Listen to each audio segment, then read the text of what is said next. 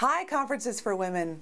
I'm Maura Aarons-Mealy, the founder of Women Online, and welcome to Own Your Niche.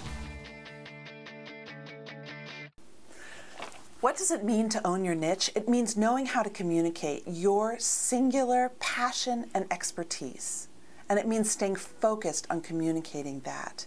The internet loves niches. Where else can you find thriving communities of everything from knitters to crocheters to any kind of professional society or enthusiast community?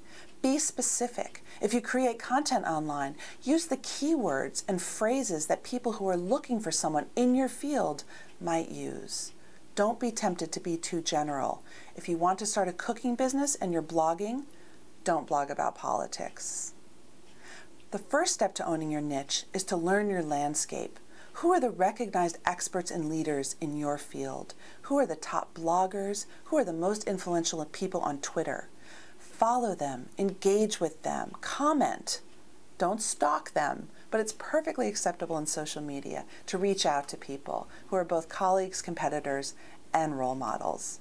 As you learn your field, you'll see where gaps exist and how you can use your particular expertise to fill those gaps. Where your passion and knowledge meet those gaps is where you start to own your